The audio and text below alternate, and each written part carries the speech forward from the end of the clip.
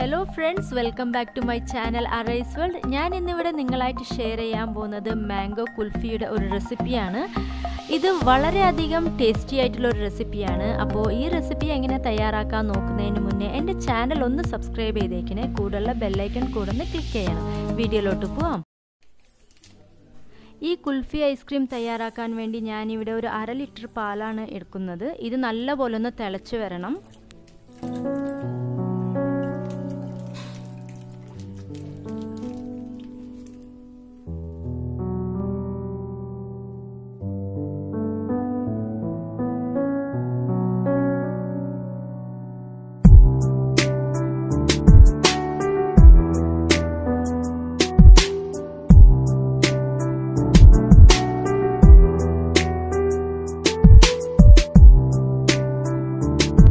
പാൽ ഇവിടെ നല്ലപോലെ തിളച്ചു വന്നിട്ടുണ്ട്. ഇനി നമുക്ക് ഇതിലോട്ട് കുറച്ച് കണ്ടൻസ്ഡ് മിൽക്ക് ആഡ് ചെയ്ത് കൊടുക്കാം.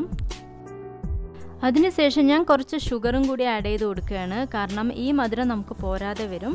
ഐസ്ക്രീം ആയ കാരണം നമ്മളിതിൽ മാങ്ങയെ ആഡ് ചെയ്യുന്നുണ്ട്. സോ കുറച്ച് കൂടുതൽ ഷുഗർ നമുക്ക് ഇതിലോട്ട് ആഡ് ചെയ്ത് കൊടുക്കാം. നിങ്ങളുടെ ഇഷ്ടത്തിനനുസരിച്ച് ഷുഗർ കൂട്ടുകയോ കുറയ്ക്കുകയോ ചെയ്യാം കേട്ടോ. ഇനി ഇതിലോട്ട് 2 സ്പൂൺ കോൺഫ്ലോറും 2 ഏലക്ക പൊടിച്ചതും കുറച്ച് പാലിൽ മിക്സാക്കി ഞാനിവിടെ ഒഴിച്ചു കൊടുക്കുകയാണ്. ഇത് നമ്മുടെ ഈ പാലിന് കുറച്ച് തിക്ക് കിട്ടാൻ വേണ്ടിയിട്ടാണ് ഞാനിങ്ങനെ ചെയ്യുന്നത്. ഇനി ഇതിവിടെ നല്ലപോലെ ഇളക്കി കൊടുക്കാം. കാരണം അത് കട്ട പിടിക്കാതെ വേണം ആവാൻ. സോ അത് കാരണം മീഡിയം ഹീറ്റിൽ വെച്ച് നമുക്കിത് നല്ലപോലെ ഒന്ന് മിക്സ് ചെയ്ത് കൊടുക്കാം. ഇപ്പോൾ ഈ പാൽ ഇവിടെ നല്ലപോലെ തിക്കായി വന്നു കഴിഞ്ഞു. ഇനി നമുക്കിത് റൂം ടെമ്പറേച്ചറിൽ വെച്ച് കുറച്ച് നേരം ഒന്ന് തണുക്കാൻ വിടാം. ഈ സമയം നമുക്കൊരു മാങ്ങ എടുത്ത് അത് മിക്സി ജാറിലോട്ടിട്ട് നല്ലപോലെ ഒന്ന് ബീറ്റ് ചെയ്ത് കൊടുക്കാം. ഇതുപോലത്തെ പഴുത്ത മാങ്ങയാണ് വേണ്ടത്. ഇതുപോലത്തെ വലിയ മാങ്ങയാണെങ്കിൽ ഒരെണ്ണം എടുക്കാം, ഇല്ലെങ്കിൽ ചെറുത് 2 എണ്ണം എടുക്കാം. അപ്പോൾ ഞാൻ ഇതിൻ്റെ തൊലിയൊക്കെ ആദ്യം ഇവിടെ ഒന്ന് കളഞ്ഞു കൊടുക്കുകയാണ്. അതിനുശേഷം ഇത് സ്ക്വയറായിട്ട് കട്ട് ചെയ്തിട്ട് മിക്സി ജാറിലോട്ടിട്ട് നല്ലപോലെ ഒന്ന് ബീറ്റ് ചെയ്ത് എടുക്കുകയാണ് ചെയ്യുന്നത്.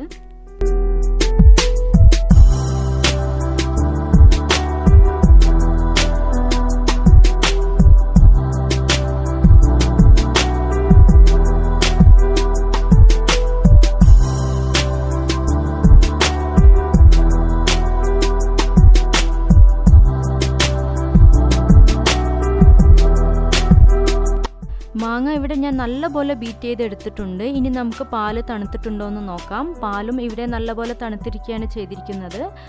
അതുപോലെ ഇത് നല്ല തിക്കായിട്ടും ഇവിടെ വന്നിട്ടുണ്ട്. ഇനി നമുക്ക് ഈ ബീറ്റ് ചെയ്ത് വെച്ച മാങ്ങ ഇതിലോട്ട് ആഡ് ചെയ്ത് നല്ലപോലെ ഒന്ന് മിക്സ് ചെയ്ത് കൊടുക്കാം.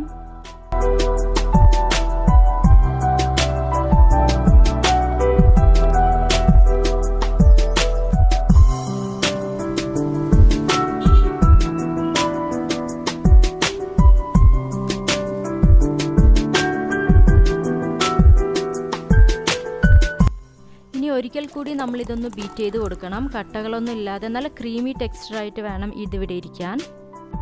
അപ്പോൾ ഇത് നല്ല ക്രീമി ആയിട്ടുള്ള ഒരു ടെക്സ്ചറായിട്ടാണ് ഇവിടെ ഉള്ളത്. ഇനി നമുക്ക് ഇതുപോലുള്ള കുൽഫി മൗൾഡിലോട്ട് ഒഴിച്ചു കൊടുക്കാം.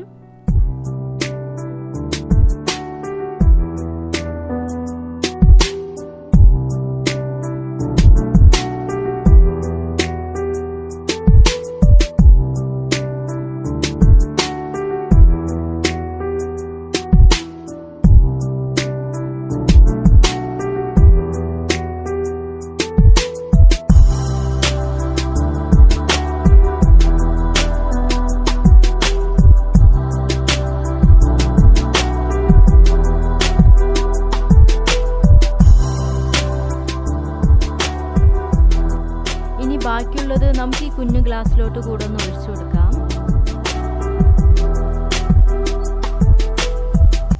അപ്പോൾ നമ്മളിങ്ങനെ ഗ്ലാസ്സിൽ ഒഴിച്ചു കൊടുക്കുമ്പോൾ നമ്മൾ ഡയറക്റ്റായിട്ട് അങ്ങനെ ഫ്രിഡ്ജിലോട്ട് വെക്കാൻ പാടില്ല. ബിക്കോസ് നമ്മൾ ഇതിൽ വെക്കുന്ന സ്റ്റിക്ക് നമ്മൾ ഉദ്ദേശിച്ച മാതിരി നിൽക്കണമെന്നില്ല. അപ്പോൾ അതിനുവേണ്ടി ഞാനിതുപോലെ ക്ലിംഗ് റാപ്പ് എടുത്ത് ഈ ഗ്ലാസ്സിലോട്ടൊന്ന് ചുറ്റി കൊടുക്കുകയാണ്. ക്ലിംഗ് റാപ്പ് ഇല്ലെങ്കിൽ അലുമിനിയം ഫോയിൽ എടുത്താലും മതിയാവും. അതിനുശേഷം അതിൻ്റെ സെൻറ്ററിലോട്ട് കുറച്ച് കട്ട് ചെയ്തിട്ട് നമുക്കതിലോട്ട് സ്റ്റിക്ക് വെച്ച് കൊടുത്താൽ ഇത് നല്ല ഫിറ്റായിട്ട് കിടക്കും. അപ്പോൾ ഞാനിവിടെ ബാക്കിയുള്ള ഗ്ലാസ്സുകളിലും കൂടി അങ്ങനെ ചെയ്തെടുത്തിരിക്കുകയാണ്. ഇനി ഇത് നമുക്ക് ഫ്രീസറിലോട്ട് വെക്കാം.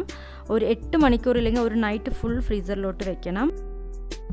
ഞാനിവിടെ ഒരു നൈറ്റ് ഫുൾ ഇത് വെച്ച് കഴിഞ്ഞു. അപ്പോൾ നമ്മുടെ കുൽഫി എല്ലാം ഇവിടെ നല്ലപോലെ വന്നിട്ടുണ്ട്. ഇനി ഇത് നമ്മൾ ഡയറക്റ്റായിട്ട് എടുക്കാൻ പാടില്ല. കുറച്ച് വെള്ളം നനച്ച് കൊടുത്തിട്ട് ഒരു 10 സെക്കൻഡ് വെയിറ്റ് ചെയ്തിട്ട് വേണം എടുക്കാൻ.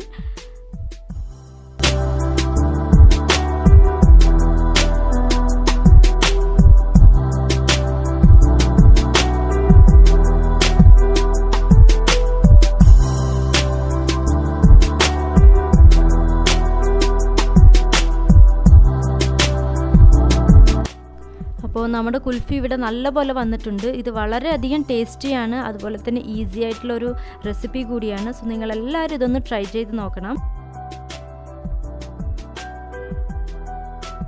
ഈ കുറച്ച് ഡെക്കറേഷന് വേണ്ടി ഞാൻ ഇതിൽ പിസ്ത കട്ട് ചെയ്തത് ആഡ് ചെയ്ത് കൊടുക്കുകയാണ്.